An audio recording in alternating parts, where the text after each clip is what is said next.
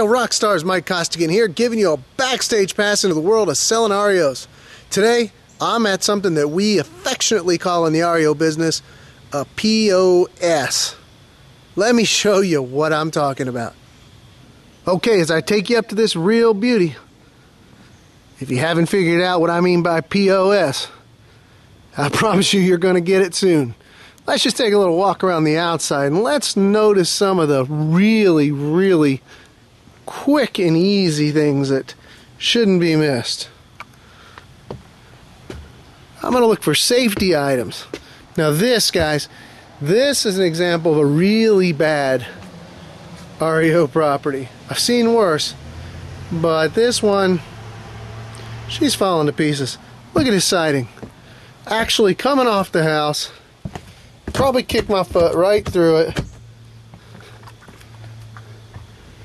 Piece of junk. Phone books, hey. Yeah, good use. Look at his gutters, hey.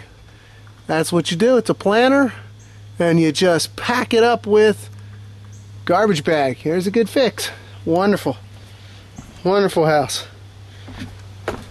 Now let's walk around the side here. You notice the driveway severely cracked. Huge drop off here. I'll tell you what, looking at this house, this is one I think the owners were better off letting go into foreclosure than tackle themselves. You can see severe cracks, drop offs. Whoa, hell. Oh, almost fell and killed myself. Holes in the deck. Deck literally falling to pieces. There's no flashing. I'm just pointing out everything to you because these are things you really should be noting to your asset manager and your clients as you're walking around houses like this. When you got no flashing, siding's going to rot even more. This deck is real flimsy. I shouldn't even be walking on it. But for the sake of showing you, I'm going to take you all around this house. More phone books, hey? People like to yap. You'll notice just the siding really completely shot on this house. This is one of those that I think damage is so extensive it's not really worth a rehab. Your AMs are going to want to know, is this house worth, you know, doing some fixing up, getting it ready for the market, or should we just cut the price and get it down as is? Old rotten air conditioner just falling to absolute pieces. No support under the patio here. Mold everywhere. Just disastrous backyard. Gutters again. Roof, I'm sure, is completely shot. See if we can find any more wonderful surprises. Oh, whoa! Look at his siding. Beautiful. Beautiful. Gets even better. We're talking major rehabs here, guys.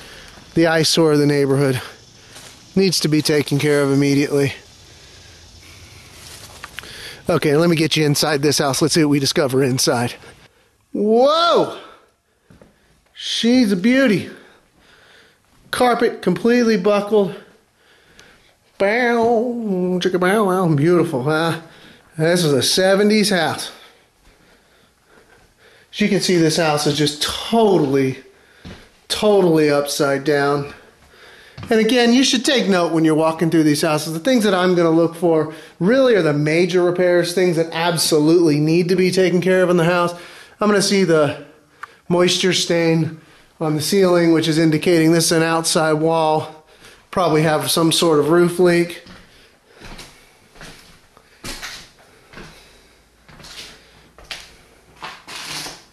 Whew. This baby, we've obviously got water or some insects tearing up the subflooring. Probably should note that. I mean, you want to report everything you see like this to the asset manager. But again, I'm going to look for severe problems. Really just the emergency items on this house that really need to be taken care of, because as far as everything else goes, yeah, sort of a wasted effort. You can see it's just terrible everywhere. Flooring torn up in the bathroom, cracked mirrors. Now this is interesting to me. This is a vacant house. Yeah, we've got some water penetration on an interior wall, which tells me again somewhere overhead we've got a ceiling problem. a roof leak.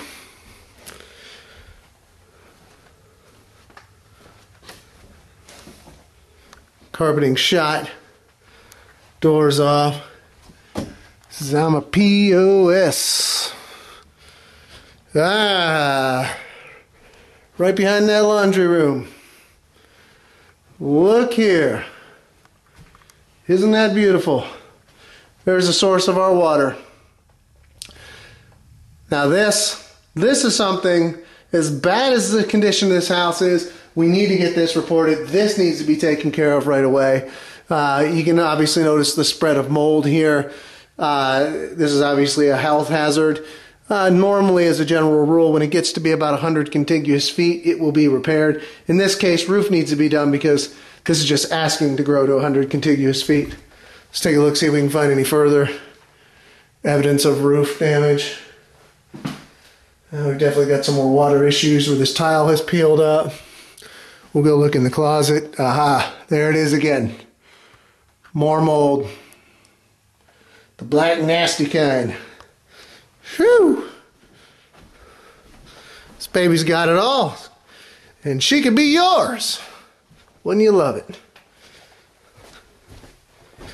Okay. Back downstairs. Let's take it down to the lower level.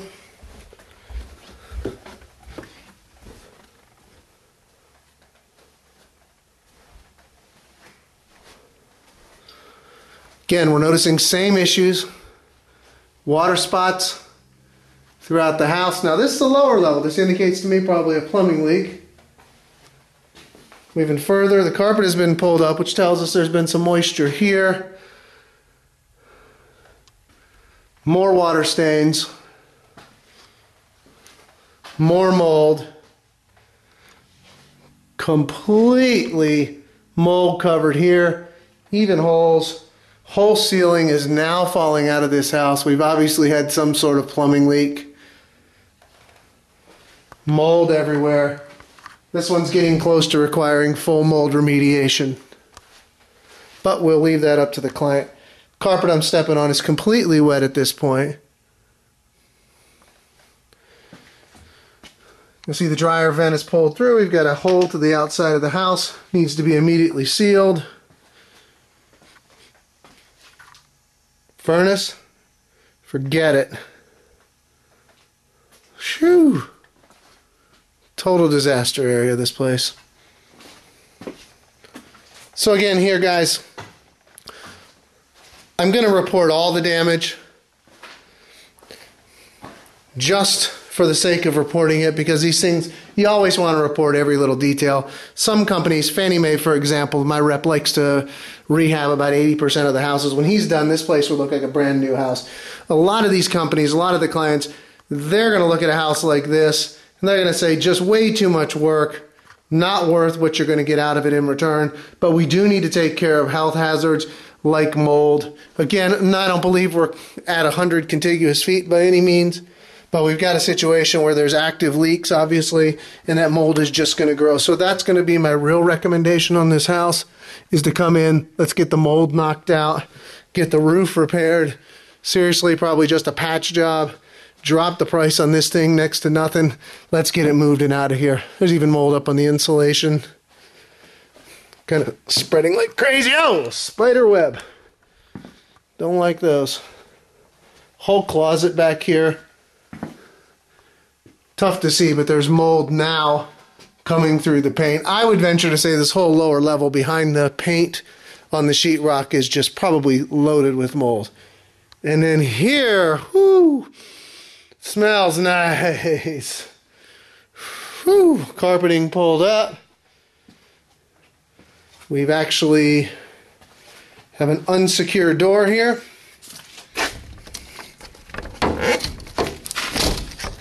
It's a joke. Gap between the windows. Both sides. Even have leaves coming in. Anyway, guys, have you figured out what POS is? It's a piece of something, and it ain't something. All right, Mike Costigan, giving you REO Rockstars a backstage pass into the life of selling REOs. And may all your REOs be as beautiful as this one. I'll talk to you next time.